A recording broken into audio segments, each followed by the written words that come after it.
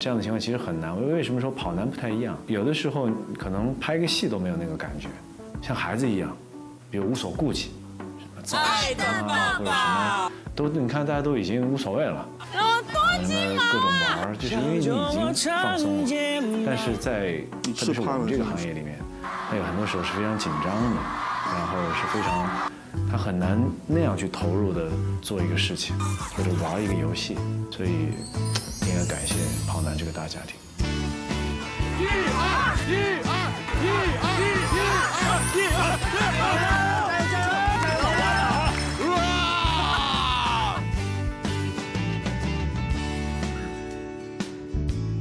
这季跑男的其他几位成员，然后超哥点评一下吧。作为队长，就是比如说每个人有些什么变化。赫赫太胖了，越来越胖，他已经走不了回头路了。陈赫太胖，我相信这个答案一定是统一的。赫赫，我觉得又胖了，真的是胖，别相信，又宽了。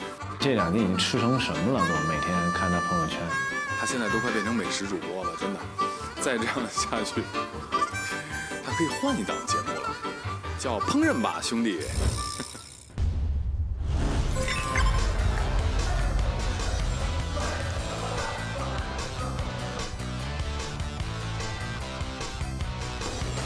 太棒，太棒！你还居然自己吃了。最近好像还多了一个身份，美食博主。是的，他们说跑男是陈赫变胖的一个发展史。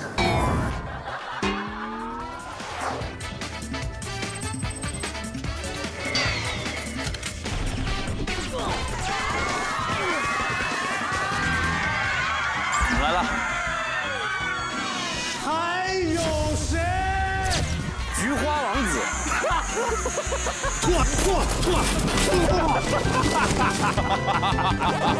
我们是你们知道吗？我们叫做多肉组合人。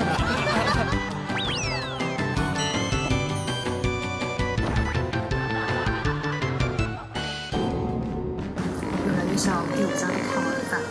什么？第9家的胖儿饭。出去！你们怎么可以问这种问题呢？这不是胖啊，这是一种健康，非常健康。拉不起来啊！我刚刚听到我们的工作人员说，来搭把手，陈赫拉不起来啊！亲爱的，郭采洁，我都抬不起来，这太重了。就看他的体型，真的，胖很多嘛。我一直在减肥啊。你以为打黑色粉底油？我特意打了半盒，我跟你讲，天下第一美男子。我那幅画叫做《少女的早餐》。那你怎么把自己喂得这么胖？一上来就给我来。小鹿的领子这还有一定，你看还有一定放量，你看这是一个贴死。哎呦呦，插都插不进去，拔都拔不出来，你看，长痦子了。问大家一个办法，怎么能让陈赫瘦下来？因为昨天我们在那个飞机上躺下来的时候，他的这个脖子的肉啊，已经可以当一个面罩，你知道吗？就是直接。未来啊，可以抹一点那种防水的那个面膜，抹在这个上面，然后直接敷面膜。我告诉你，我就当被子盖了，上面一层，下面一层。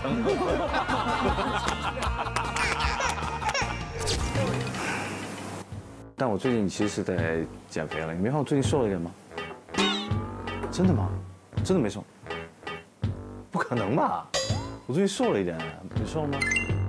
化妆是硬的，化妆是硬的。我跟你讲啊，所以人家说我是招黑体质，就是因为有你们这些人啊。明明瘦了，你们还要这样黑我，哎呀，心好累。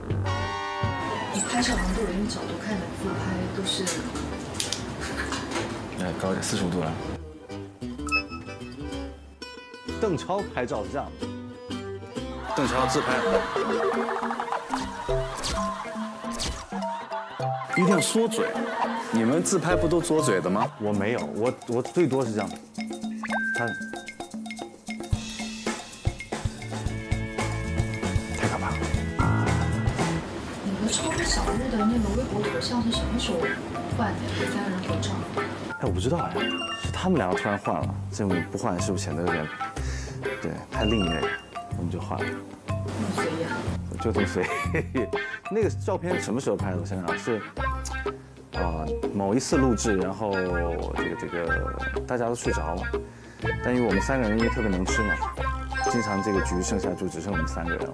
然后那天工作人员帮我拍了张照片，对，但是那张照片我很不满意，他们2个都很好，我的角度不好，这2个人太心机了，真的。我要吹一下头发，给我5分钟。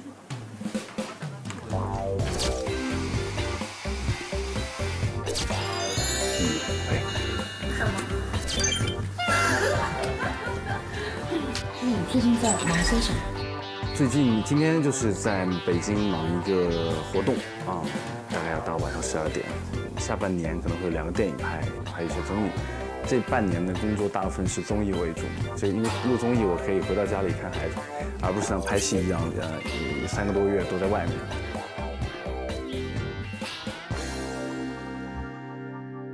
第11期你被抽到和那个捷克的散打冠军1对14名牌，我看你那天的整个表情、整个心路历程都非常的复杂。对，如果大家可以看重放那段的话，是很真实的害怕。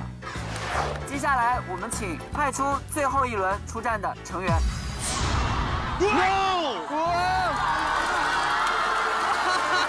散打王啊！散打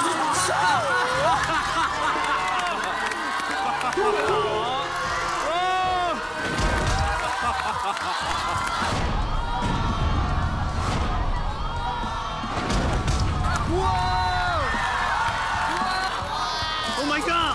Oh my god! 从早上我们知道有捷克的哪些选手来的时候，所有人内心最害怕的就是和他分到一组，但是没有想到居然是我。我的孩子，我的孩子。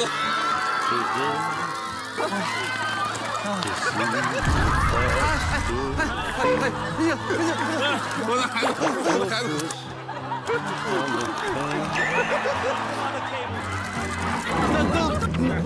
My brother. No, just again. Just again. No. No.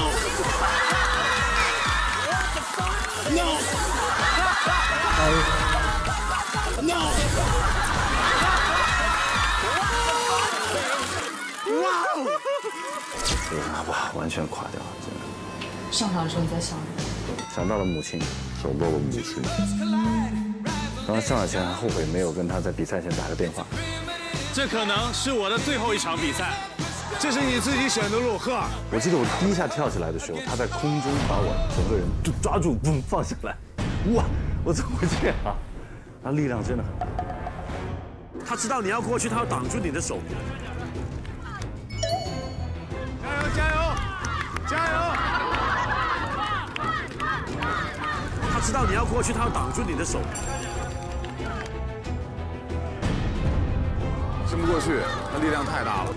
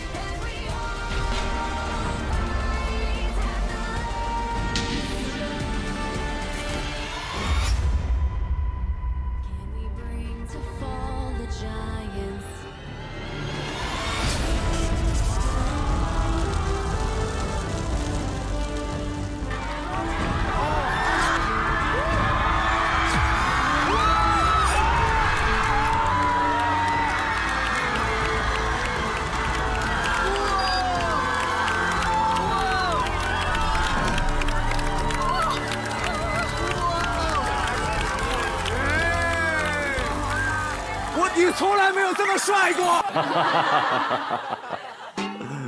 在大理破案那一期，你那天和郑恺是搭档。郑恺啊，如果说我们撕名牌的话，我会非常跟他希望跟他组成一队，他跑得很快嘛，对吧？但如果说玩脑子呢，垮掉真的，一整天我都觉得郑恺是懵的。我跟他已经确认好谁是凶手了，他一会儿忘了。童静，可以告诉我李晨的身份吗？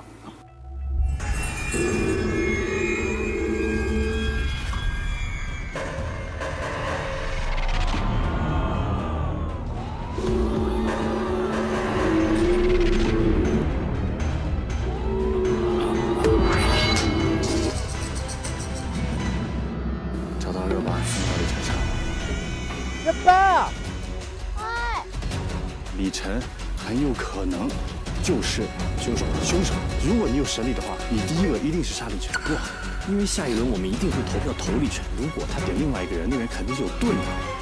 不一定啊，李晨有盾呢。不一定啊，李晨有盾呢，因为所有的现在都指向李晨，李晨很有可能有盾，很有可能有盾。我就觉得李晨没盾，很有可能有盾，因为这一轮所有的信息都是指他的。我觉得那期我的表现还是有很多可圈可点的地方。大家可能看节目的时候只看到了我怎么去检验李晨是不是，对不对？但是那个过程在我的脑子里面你们看不到，它是很缜密、很严谨的。我觉得以郑恺的智商啊，没有用。但是陈赫评价你是步兵营的步兵，你有什么话要对陈赫说吗？你这个猪脑子怎么了？我说很大。你这个脑子啊，怎么了？你呀，在古代就当个步兵跑跑就可以了。啊，我知道。你这个啊，我知道。他有盾，怎么验得出来？他没盾。热巴，别走。哎呀，我觉得他的形容也很中肯啊，对吧？毕竟这个我也是一个很单纯的这样一个男孩子。他说我很适合这个作为这个冲锋营的这种步兵，就冲在前面挡子弹就好了。每个军队嘛都要有不同的角色嘛，对吧？一定要有人去挡子弹啊！如果大家都愿意在后面这个做军师的话，我愿意在前面去冲锋陷阵，挡子弹没有关系。凯凯也是越来越壮了，然后他说他下一期要变成大凯牛，老还是就是该刚的时候就刚了，跑步30米也是，完了也是很慢，完了以后上来就是干了。好，准备。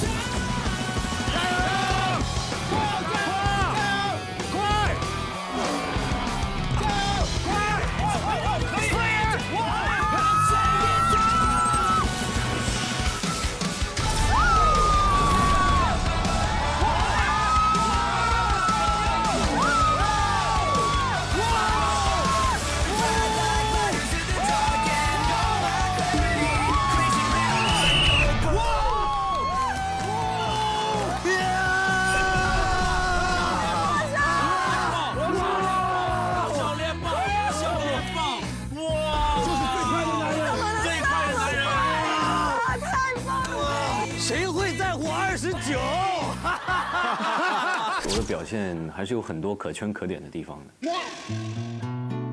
我再次跟郑恺说，练肌肉是没有用的。我希望郑恺可以快乐一点，多吃一点东西，不要花那么多时间呢在健身房里面快乐一点，对，多吃点东西。我希望他吃点核桃去。郑恺多看看书啊，郑恺真的多看看书。就有的时候我觉得，那么粉丝会杀了我。第3期在大理那一期，男女对抗赛的时候不是有个互选吗？很多观众质疑过那个互选的真实性。明天谁也不要跟我一起旅游，我只想一个人静静地坐在洱海边。请送我下去，一首悲伤的音乐送给凯凯。大理的夜真的很冷。这件事情是真的还是假的？这件事情是真的，是真的没有人选我。不想选择郑恺的，请后退。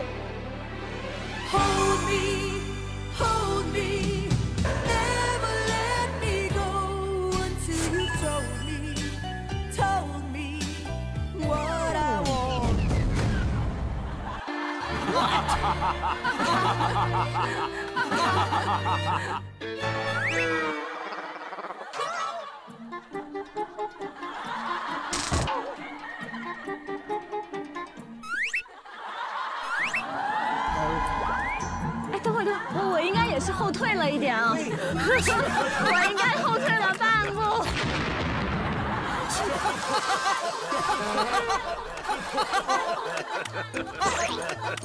只剩下一个灯，只剩下一个灯，只剩下一个灯，只剩下一个灯，只剩下一个灯，好人呐，好人啊！伴侣。明天谁也不要跟我一起旅游，我只想一个人静静地坐在洱海边。这个最后虽然分给我了一只糖衣心，但是第二天也很好玩啊。和小叶一起看这2期节目的时候，他有什么反应？很好玩，他很喜欢，可能是因为我和唐艺昕一路都在互怼吧，所以他很高兴。自从跟唐艺昕搭了一组之后，运气都变差了呢。还不是你自己选的，关我什么事啊？你可以给我拍张照片吗？麻烦哇，但是很丑啊，很丑，很丑，很丑。就因为郑恺来了，唐艺昕在，郑恺来了，没办法。下起雨来了，有仇报仇，有冤报冤，没有什么仇，干了。未来的发展自己想想好。待在一个空间真的是空气都是臭的。你最近在拍什么戏？我才不想理你啊，那这太好不过了，反正该问的我都问了。就是觉得太弱了吧。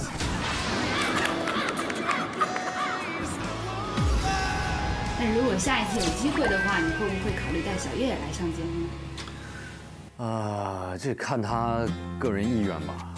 如果这个搞一期就是说跑男家属团一起撕名牌，也挺有意思的啊。哎，不对。Hello， 大家好，我是任凡。你对热巴有什么印象吗？一录节目发现他是吃货，谁不想吃一顿好的？也是个游戏黑洞。真假的？小鹿哥到现在都没想清楚是怎么回事。不行，我要解释一下，真的是一个不可思议的事情。小伙子干嘛的呀？他想走后门，那绝对不可能的。我觉得当妈妈之后最大的变化就是，生完孩子完全变了一个人。老实说，我觉得自己这一季特别没有水准。陈哥是有眉毛的，就是比较淡。不急了啊，谁写的？谁？不要再看网上那些标题了，不能每一件事情都用公开的方法去交代。加油，奔跑吧，伐木累！奔跑吧，伐木累！更多浓醇美味尽在安慕希。本栏目由希腊好酸奶安慕希独家冠名。本节目由前后2000万拍照更清晰的全新拍照手机 OPPO R11特约，记录世界，记录你。本节目由有趣生活分享平台快手 APP 特约，前后2000万拍照更清晰，参与互动赢取全新拍照手机 OPPO R11。节目指定主题乐园方特成就欢乐梦想，极致音效，极致画面，夏普互联网电视旷世不匡世赞助播出。跑男家属团一起撕名牌，也挺有意思的啊。哎，不对，那小鹿没有。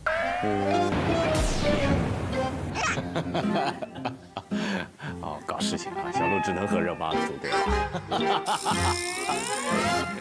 在黄河大合唱那个路上的时候，有一个动作被网友捕捉到了，就是热巴站在快艇上的时候，你特别贴心的用手拉出了她的救生衣。我问你，看起来特别大大咧咧，你私底下是个暖男吗？因为当时啊，在那个快艇上，确实就是还是挺快的。然后热巴呢是属于那种就是一高兴起来，比如一看见食物啊，或者一看见风景啊，整个人就就那样的，你知道吗？你这万一不小心给你吹下去了或者什么的，对吧？多不好。其实下意识的一个动作，没有很那什么。我以后还会继续发扬这种绅士风格，对，保护我们这个团队里的女生。我当时的时候，我就觉得哇，好棒啊，好棒啊，然后有一种哇，好兴奋的感觉。对，然后后来就是看到凯哥就一直护着，就觉得特别暖。下一季开始之前，这1年之间，你有没有一些特别的计划想跟我们分享一下？就是行程上的。我相信每个人都有很多的计划，比如说我马上要去意大利啊，去米兰来时装周啊等等。Yeah, you will know, you will know it. All right, thank you very much and have a good time here. Thanks.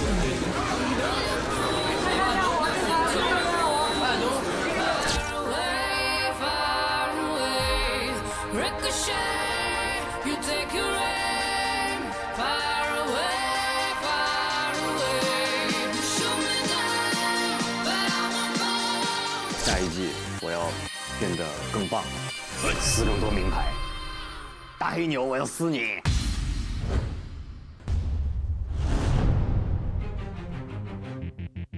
大黑牛、黑旋风，转着圈儿把我撕掉，对，完完全全展现出了他的真正的那种撕名牌实力。这是陈哥。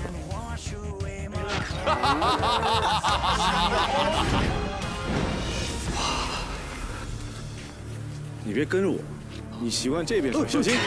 你习惯这边手，小心！好快！你要跟我的话，我们就不是一个包围圈，是有问题的。对，像柴狗一样前后，前后。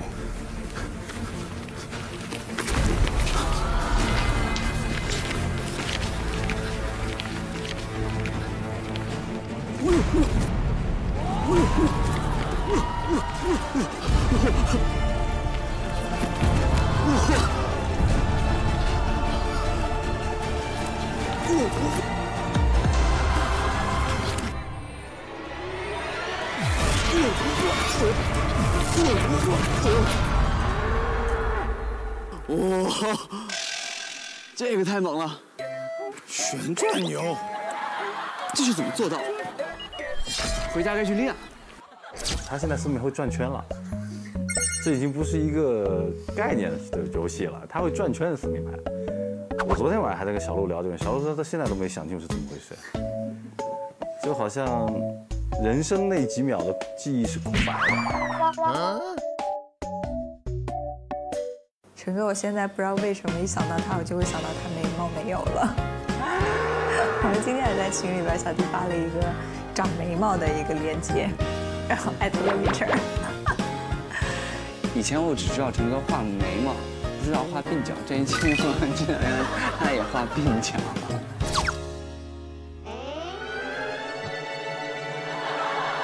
Everybody， 所有的机器推成特写，连鬓角都没有了，鬓角都没有了，他画了。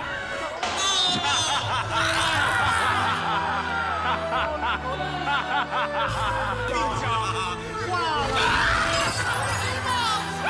老李头的眉毛。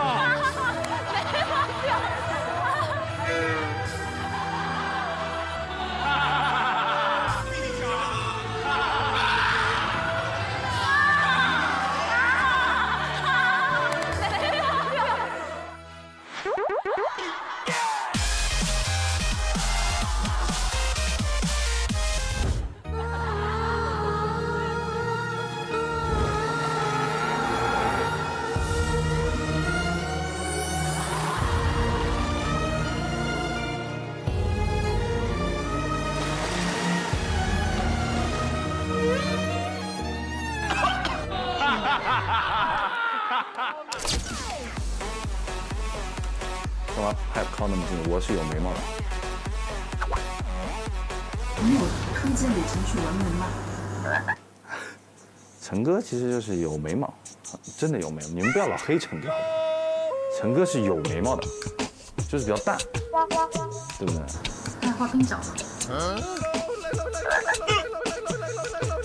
陈哥是有鬓角的，就是比较淡。我要骂人了，再这样下去我真的骂人了，我告诉你，没办法录了。我告诉你们，我急了，谁写的？谁？到底是谁？你们这样一直黑自己的成员，我不知道为什么啊？就你们一定要把我们变成谐星吗？我们都是偶像来的，都是偶像。这个很重呀，很厉害吧？我告诉你，这边很厉害呢。你看，看，你。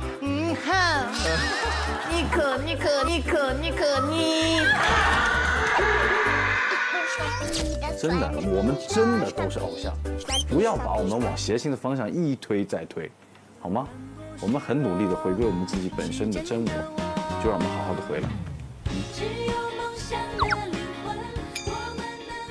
黄河大合唱那一期播完之后，包括那个微博上也有个热搜是李晨哭了。啊，不知道这个片段你在录完以后有没有在电视上看到，是在什么样的状态？家里人给我打的电话，反正他们都特别理解，因为我们家，就是爷爷奶奶、姥姥姥爷都是军人，父母也是，所以呢，就他们可能比较理解我的那种当时的那种感受。我就觉得晨儿瘦了，他因为也导演自己人生中第一部导演作品，对。我其实这部电影呢，很快就要跟观众朋友们见面了，那是9月30号就要上映，是一部讲空军题材的空战类型的电影，名字叫《空天猎》。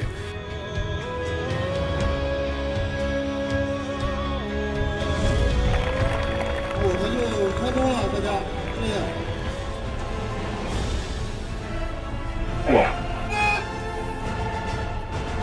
大家敬礼，这边的姿势再齐一点，谢谢。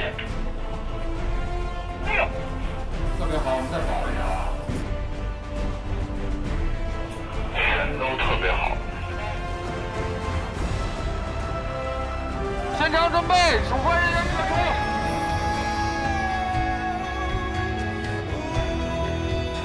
当然了，最希望的还是9月30号，希望您能够走进电影院去看这部戏《空天猎》，谢谢。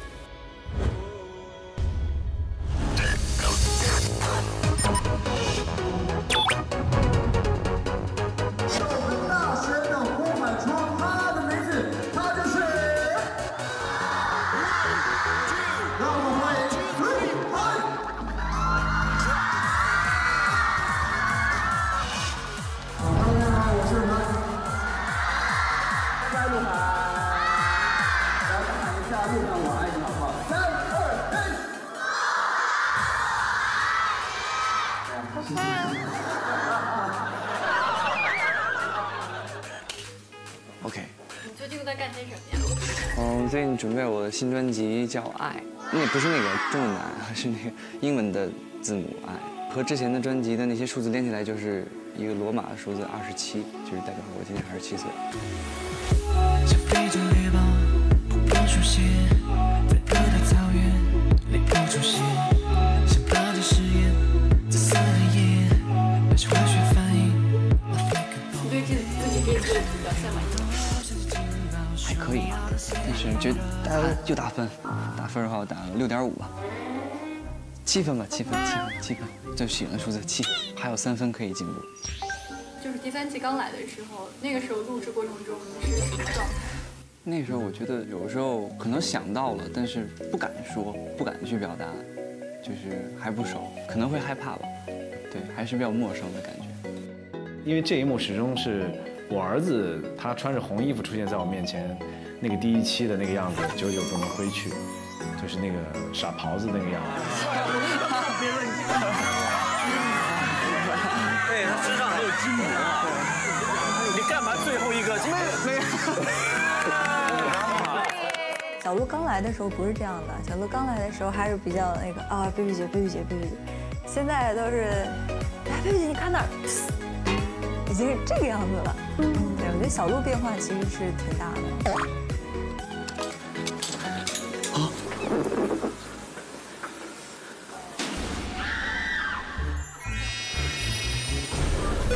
我票怎么没了？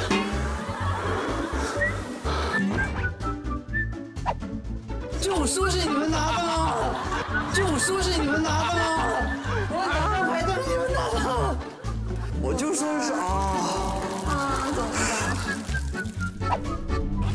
然后你们退到沟里啊！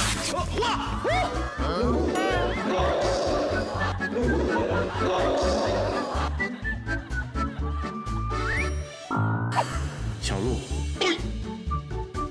我看见了。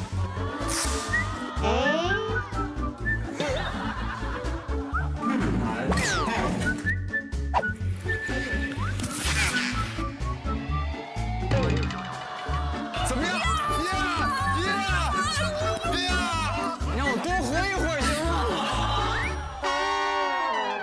现在是老司机了，不像以前经常被我们套路骗他啦，迅猛的狡猾了起来，已经不是傻狍子了，叫胡跑。Music TV 的朋友们，你们好，我们是极简吹，我是 DJ 朵蕾，我是 DJ 刘壮士。这人是谁？他怎么这么丑？啊，我是鹿晗。啊，哦，那我瞎了，你好帅。那我瞎了，你好帅。过了，我有出息。有出息和现实是两码事。这一季进步特别大，他开始可以带嘉宾了，而且还可以抛包袱什么的，他进步是蛮大的。我们国家的画师只会把所有人都画成这样啊！你们国家的画师叫 Photoshop 吧？对女生做主。亮牌，这太抠了！真的假的？后门。哎，以后不要叫我出来吃饭。小鹿，你看你被老邓头和老李头都带成什么样了？不要被他们带坏，保持一颗单纯的心，好吗？跟我一样。1、2、3，谁会在乎29？谁会在乎？话筒都紧张掉了。鹿晗他可以带着嘉宾去独立的去完成任何任务，你又会觉得他们又有获胜的可能，然后在这个里面又很有意思，不可小视，你知道吗？他跟别人分在一队也是很强的一队。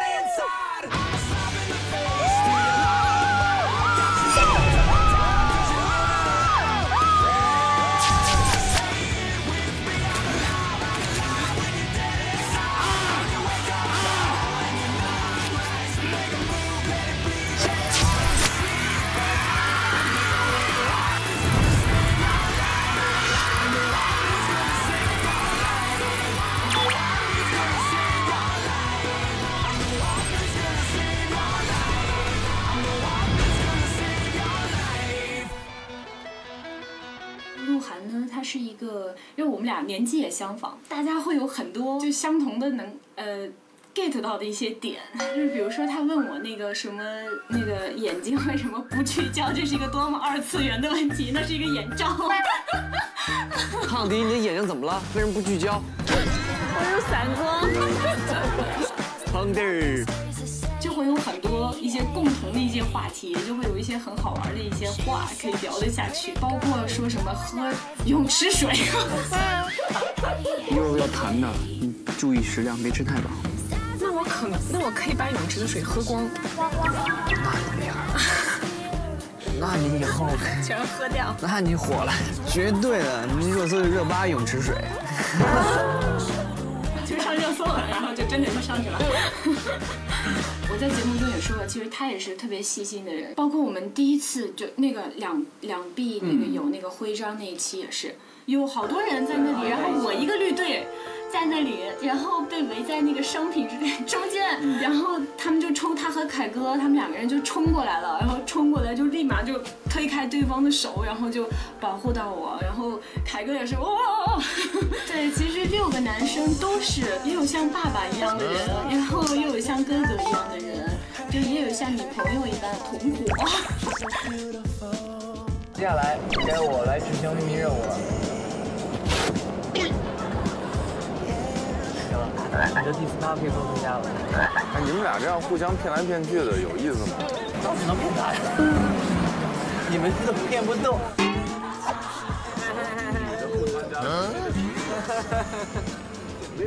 您在这？是不是刚刚在比？有漫画我看的就一直那个。什么？哦，猫和老鼠里边老鼠每次都是。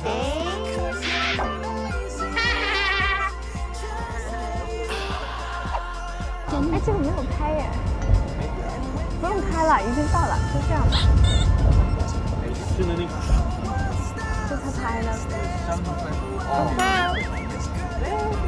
关掉啦！都到了。就是那个巧克力，然后蹦擦、冰淇淋什么的。哎，我都忘了。咔嚓。一小口一点点。你看，说一点点我就拿一点点。那你全吃了吧一个？你把籽儿都吃了？肚子里不会长西瓜吗？没有太阳它怎么长西瓜？也是。我没有吃它。没事没事。我只喝了那个鸡汤。也不能放肆。你还有鸡汤呢？啊，你没有啊？没有。哎呦，那不得了了。要不然我只有一个蔬菜加土豆。真的假的？骗你的。真信。但是玩跑男以后，感觉特别的神，真的就是渐渐把自己打开了那种感觉，可能是成长了吧，在跑男这几季里面，专注玩游戏，然后有空的话大家互查一下，就是特别有意思，就从来就不会想特别多，想怎么说就怎么说，没了。你给我一定能吃出它的精华。有骨髓啊！还有一点，我这多的有点过。你嘬一口，我嘬一口，他嘬一口。对不起，鹿晗，对不起，鹿晗，恭喜你提前进入30岁。耶！陆啊，你就用平常拍 MV 那种，就那。鹿晗，既然已经这样了，就拼了，缠绕他，缠绕他，像围脖一样缠绕他。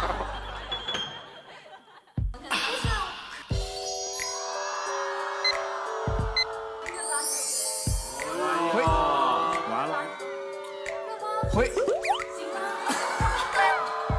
哎呀，还有新招啊！上手啊！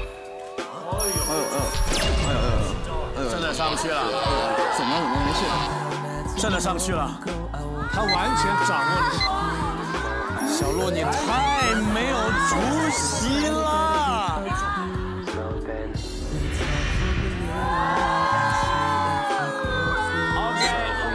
上去了，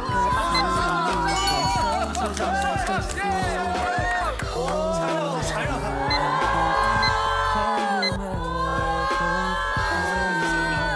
哎，就是刚，小鹿就是刚，为什么只有我上去了？太久有默契，感觉就是一个大家庭，就是怎么开玩笑都没关系，大家。我们都知道你其实挺怕高的。对，然后为什么能下定这个决心，说我要去捷克，要跟大家一起来录节目？主要因为我也想，就是看一看，去外面。对，我也想看一看，而且超哥他们又一直跟我说要一块儿坐飞机，大家，所以到后来那我就一块儿去吧。所以他们跟你在飞机上，他们有紧张吗？觉得要安慰你？他们可能跟我差不多一样紧张，就每次只要一颠的话，我就会看向他们，完了他们就会看着我就。每次都会做这个，没事，都会给我做这个表情。因为超哥去和回都是走回，就是我们俩就是一直聊天，一块看电影。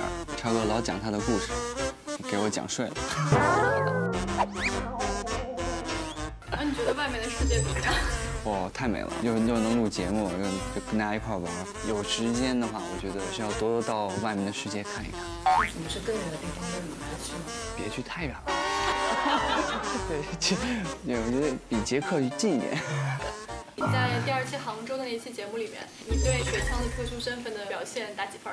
给我自己表现应该打个6分吧。我第一次做这种就是水枪的间谍这种身份，我太紧张了，而且特别兴奋。等一下，不是吧？真假的？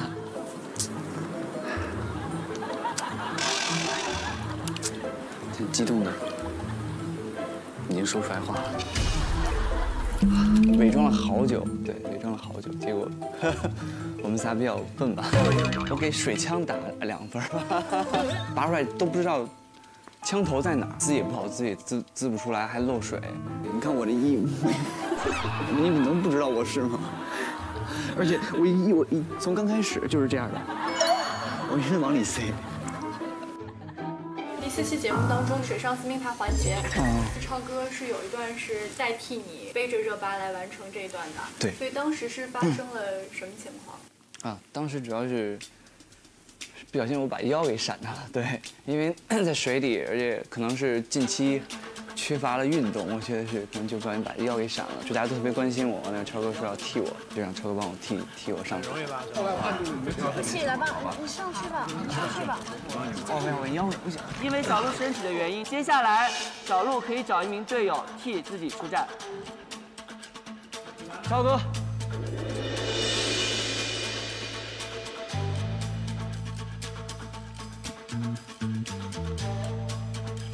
好，现在请2队进行比拼。阿 sa， 你是轻的。这个很重吗？所以胖迪是真的胖迪啊！所以胖迪是真的胖迪啊！哇，我的妈呀！哎，你好，你好。什么都别说。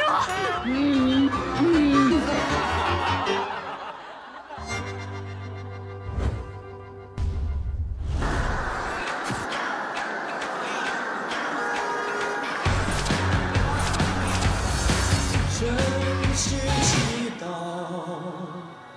天要中华，我的恩泽感动天和地。蓝哥最近在忙些什么？没有了，拍完跑男就没什么好忙了。我失业了，我失业了，开玩笑，只是在准备我自己的第一个电影的作品，自己导演的第一个作品。对，兰兰还是一如既往的对跑男有很多的付出。老实说，我觉得自己这一季特别没有水准。如果我真的跟其他的对手来硬的话，我肯定比不过他们了。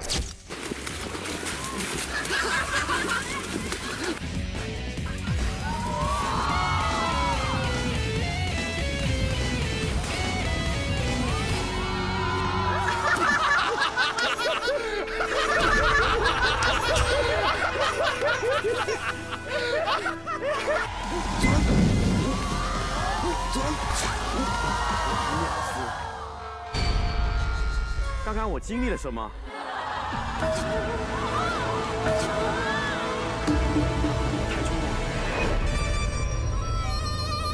如果你叫我真的跟他们来拼力量的话，我肯定不行，我只能偷袭。但是我觉得这一季我偷袭挺成功的。小心后面！小玲，别动我老婆，你走。哎。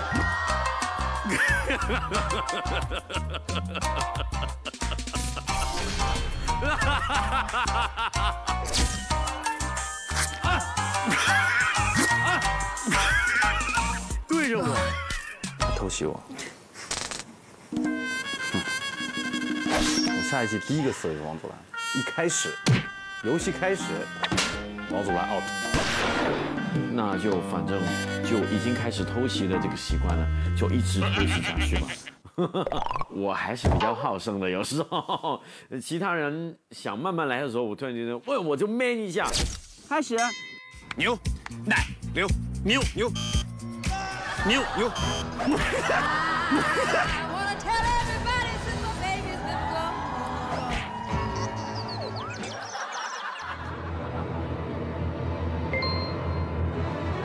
石头剪刀布。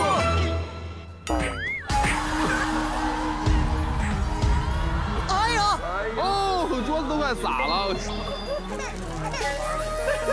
痛不痛？痛，对不起，我感觉有点痛了。蓝哥还是跟以前一样，特别特别的搞笑，我觉得。这个除了做电话之外，还有一个作用。我有多高？180啊！邓超有多少句话是真话0。邓超是不是神经病？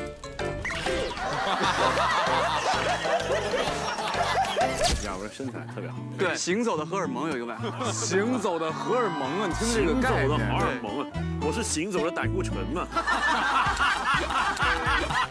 这是行走的脂肪肝。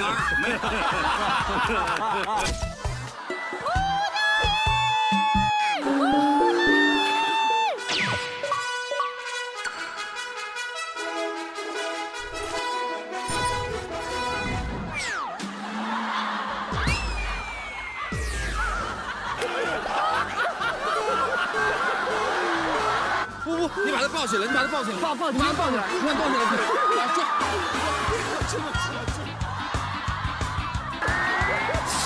不行，我也太累了。对，这样。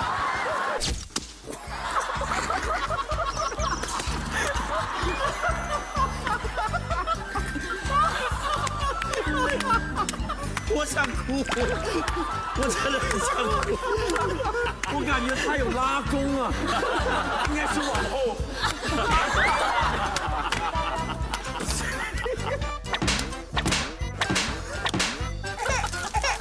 可以让我休息一下。兰兰其实是在香港，在我生完孩子之后第一个来看我孩子的人。当然，兰兰也非常想加入我们这个超级奶爸奶妈这个组合里边。快了，她应该是最快的，我觉得。终身有多拽？其实会的，以前就是感觉每一天都得把自己塞满。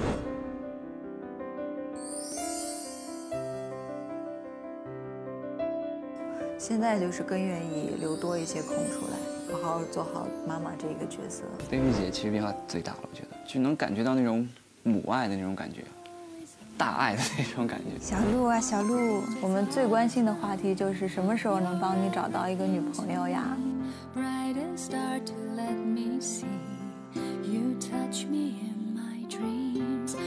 哎呦，我不好意思，怎么办啊？佳琪姐的眼神让我完全下不了手，怎么办？对不起了，对不起了，对不起了。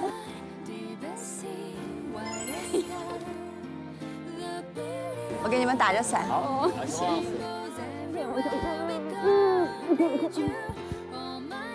我觉得当妈妈之后最大的变化就是胆子变小了。以前就是胆子特别大，你让我就是什么高空的游戏啊，那些过山车啊都没问题。但是现在就会顾虑很多，就会想到，哎，我还有一个小朋友，还想陪他一起长大。手机里边都是他的照片，就是已经内存已经报警的手机，然后看各种视频啊，然后聊育儿啊，陈赫也是，完全是被融化。那我们在讨论最多的就是，哎，你的宝宝用什么牌子的东西啊？我的宝宝用什么牌子的东西，哪个比较好？对，我们聊的大部分是孩子的问题。聊一路，聊完生完小孩有多可爱多好，完了跟赫哥一块聊，对，跟超哥一块聊，完了他们还劝陈哥赶紧生，完了我们就是听一听，在旁边对。有孩子了，好快，都有了这俩，你看看。一年添俩，真的。因为如果你需要的话，可以跟冰冰姐聊一下。赶紧生，要不然生下来叫爷爷了。你现在这年纪已经是老来得子了，晚婚晚育。郑恺啊，他们有在开你玩笑，说你一个月傻3年之类的。对，一个月不是傻8年吗？傻8年吗？其实还好，就是刚开始的时候会把注意力全都放在孩子身上，就导致对别的东西可能都没有那么多的关心，脑袋会转不过来。其实还好吧。更猛了，那已经变成更大的猛女，完全不像是刚生完孩子一样，还是就是拼。发现好像生完孩子之后体力变好，变特别猛了。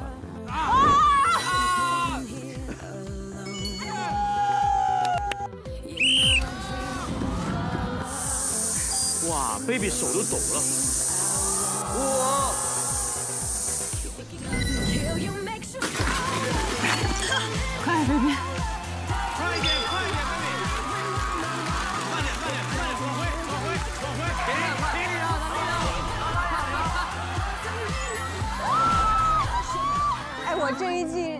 了大黑牛3次。真是。啊，她回来之后像一个姐姐一样的哈，带着热巴什么这种感觉，就生完孩子完全变了一个人。在节目中，我们也会说好一定要那个结伴去把其他男生都撕了，然后我们就真的去把陈哥给撕了。你们2个来找我干什么？我只剩5分钟了。啊！这俩姑娘疯了！哎呀妈呀！啊！你们要干嘛？我们俩一人一边抓他的手。哎呀！快撕！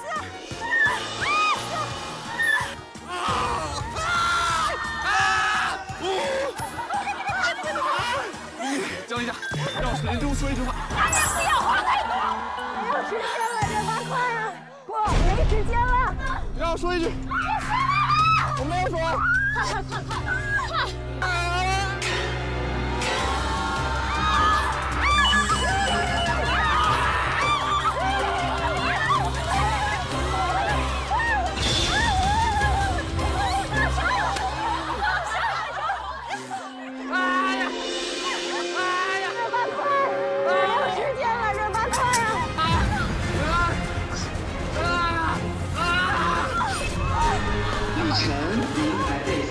小迪和 Baby 又成为了我们跑男的一道新的风景线。Baby 姐就是既像你特别知心的朋友，又是姐姐。我记得 Baby 姐来的回归的第1天，就是我们在录节目的时候 ，Baby 姐过来就是一个一个拥抱大家。Baby 姐拥抱我，拥抱的特别紧，就是特别温暖，特别舒服。然后她在我身边就抱着我，然后说热巴，然后我就就好暖，特别温暖。在节目中也好，就是在私底下也好 ，Baby 姐，吃饭的时候经常给我夹肉吃。你先吧，我先吃。来吧，准备好了吗？你想选哪个？行。我不会游泳。没关系。别放，先把气顺一下。没事，还好吗？可以吗？我可以啊，没问题。16，我们开始评分吧，1人8分。Angelababy 时间耗尽，失去放送量。加油！怎么会这样？不是评分的吗？不能评分。刚刚我也撕不到他，你正好那个位置能撕得到。怎么会这样？加油！今天不管怎么样，跟热巴一起把大黑牛撕掉，还是觉得很开心的。热巴是我战友。怎么办？没事，已经很棒了。太难了，这个真的。头都晕了，从那个绕完绳子我就开始在晕，太那个什么了。早一单我还不如去指压板呢，指压板起码快点。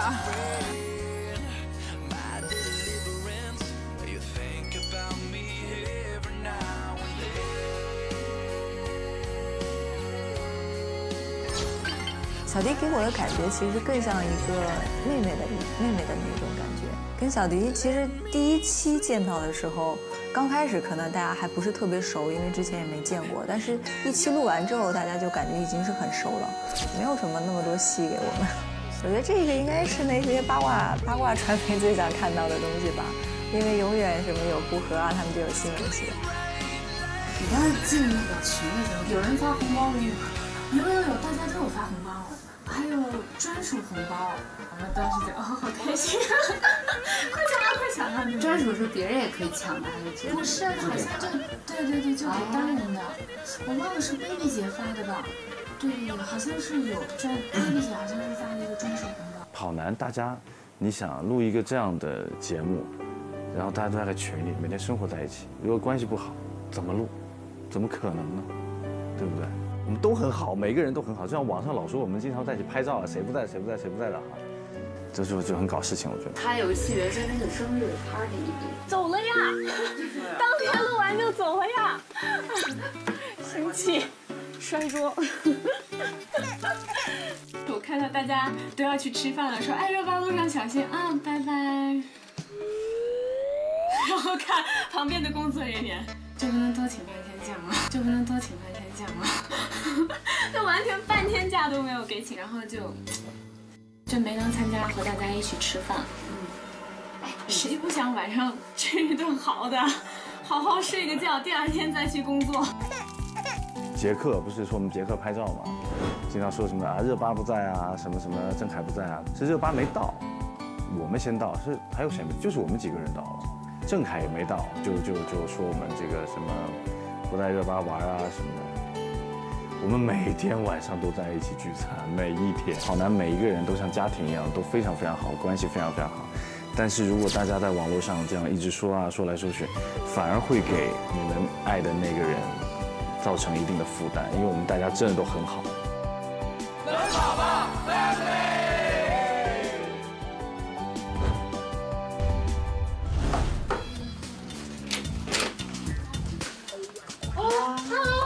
Hello， 哇，给你带点吃的。哇，谢谢。我看看你吧，谢谢。这是零食。哦，我感觉像回到了第1天。Hello， 我收工了。Hello， 拜拜。怎么了？我收工了。你可以去玩了。对呀，我不去玩，我现在去玩热巴。去玩。热巴其实是这季才加入组里嘛，然后你对她有什么印象吗？先看照片还是挺漂亮的，就是女神范儿的。哎呦，这一季的新成员热巴呀，真的，我告诉你，真的让所有的男生都非常羡慕，包括我自己家里。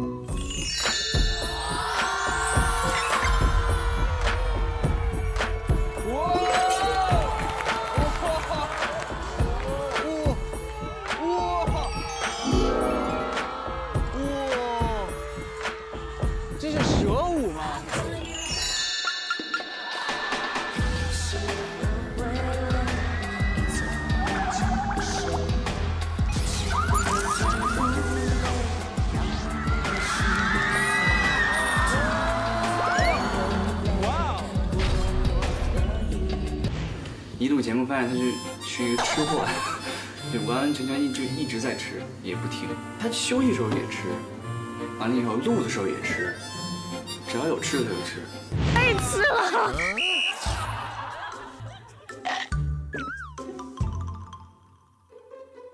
好好吃啊！好好吃啊！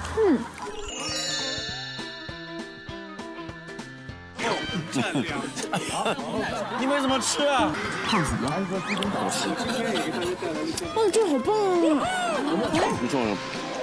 我们每个人都有吗？哎呀！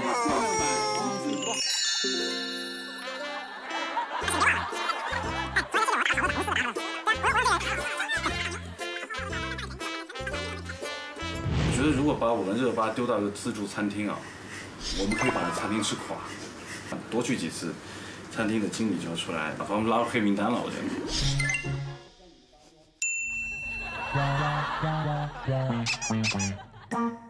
名媛下午茶。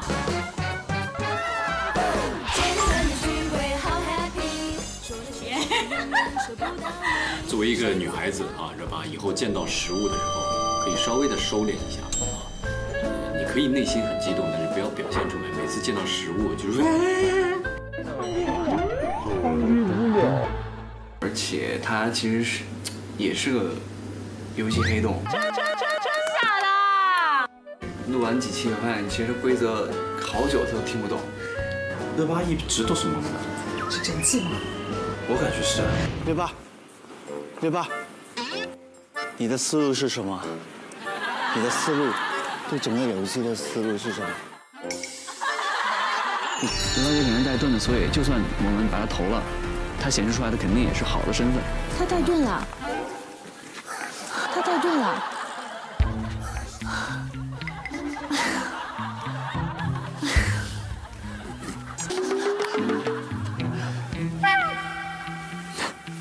受我一拜。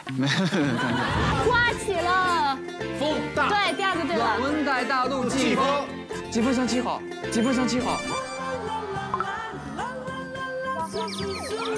没有那个季风，没有那个季风。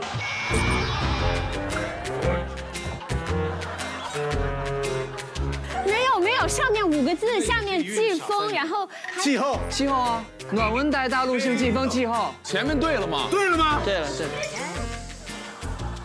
你没比划出来，我们都猜对了。对，不是，我们已经猜对了。还有没有？还有3个字。还有3个字 ，Oh my god！ 你先说一遍，暖温带大陆季风性气候。对，下一句。哎，不要怀疑，我们就是这么厉害。他们答对了，他发呆了。不行，我要解释一下这个猜词这个呢。当时我们不是已经对好答案了吗？然后大家其实已经背下来了那个答案，就可能我的潜意识是说啊，我们知道答案，但是不能被人看出破绽。看出破绽。我可能就是日常生活中，你一旦告诉我了，就比如说你跟我说，哎，就是旁边这个人打嗝的味道很大，你不要去看他。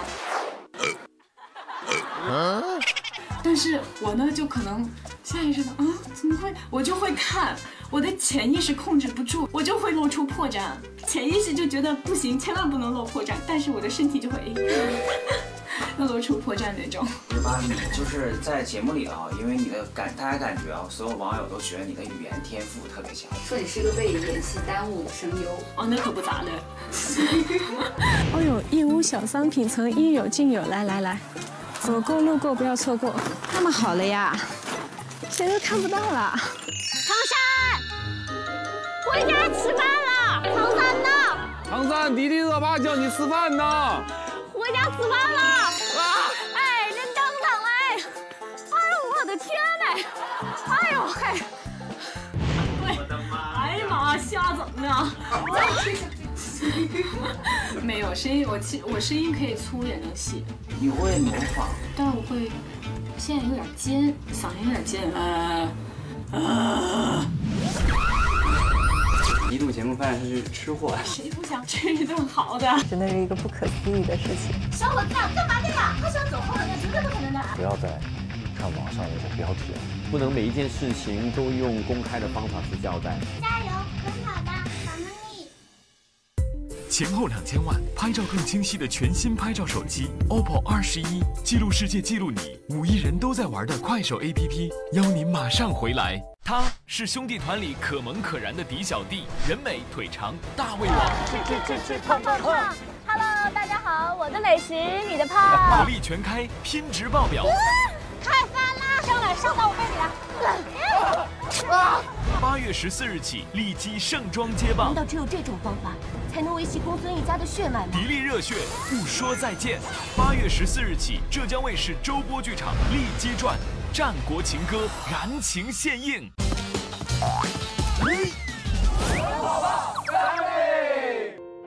更多浓醇美味尽在安慕希。本栏目由希腊好酸奶安慕希独家冠名。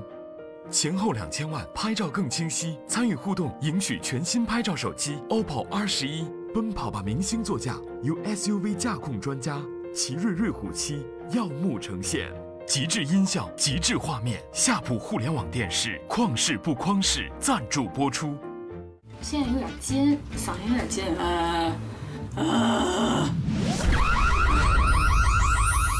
今天我在幼儿园跟老师说，爸爸妈妈回家之后就再也没有回来了。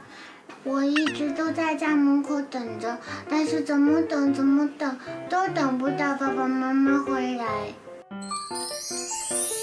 小伙子啊，干嘛的呀？那是不是要上来的？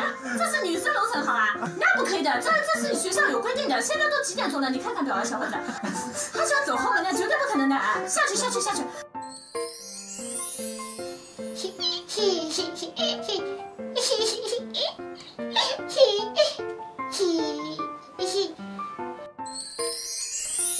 大家好，我是迪丽热巴，加油，奔跑吧，法姆利！那一段时期拍完《跑男》之后，工作和生活有没有什么变化？我觉得是之前，比如说像我们拍戏，其实很多人看到我会说，哎，高文，你是演那个克拉类人的那个，就会这样说。但是现在可能如果说是在路上被遇到，就直接会叫迪丽热巴。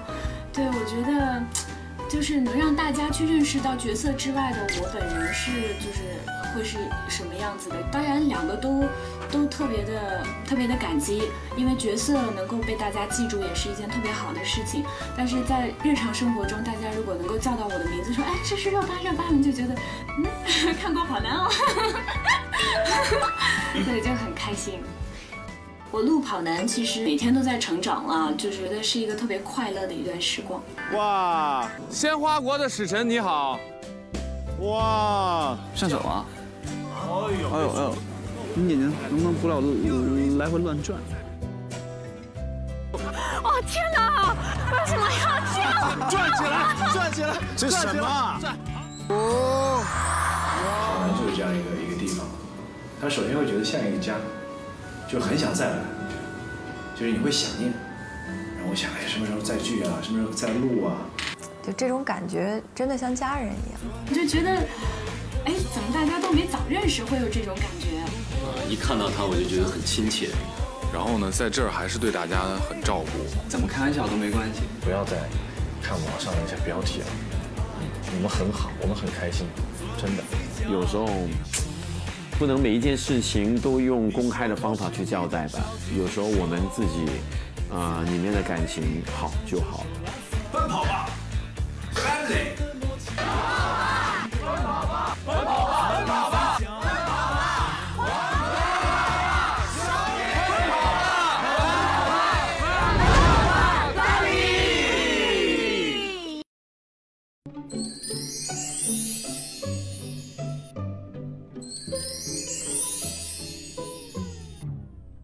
你要不要唱歌？那个叫做等你，那个再没把心。黑咖啡品味有多浓？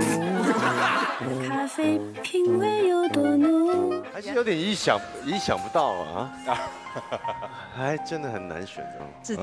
节目好玩的地方在这儿。我承认都是月亮惹的祸，那样的月色太美丽太朦胧，才会在刹那之间只想和你一起到白头。我觉得这种感动的声音，真的我无法再言语。有些时候可能我们已经唱了很多年，丢失掉了这种真实的东西，刚好在你身上又能捕捉到。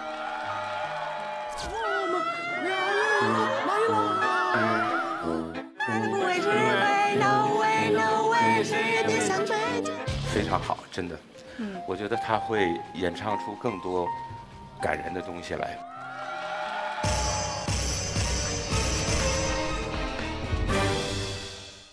前后2000万，拍照更清晰的全新拍照手机 OPPO 21，记录世界，记录你，5亿人都在玩的快手 APP，邀您马上回来。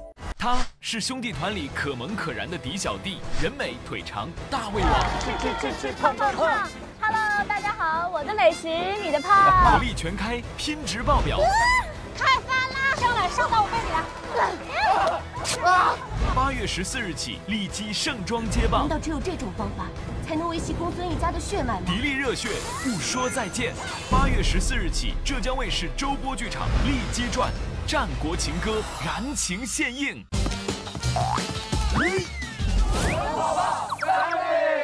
更多浓醇美味尽在安慕希。本栏目由希腊好酸奶安慕希独家冠名。本节目由前后2000万，拍照更清晰的全新拍照手机 OPPO 21特约，记录世界，记录你。本节目由有趣生活分享平台快手 APP 特约，奔跑吧明星座驾由 SUV 驾控专家奇瑞虎7耀目呈现。节目指定主题乐园方特成就欢乐梦想。我承认都是月亮惹的祸，那样的月色太美丽太朦胧，才会在刹那之间只想和你一起到白头。我觉得这种感动的声音，真的我无法再言语。有些时候可能我们已经唱了很多年，丢失掉了这种真实的东西，刚好在你身上又能捕捉到。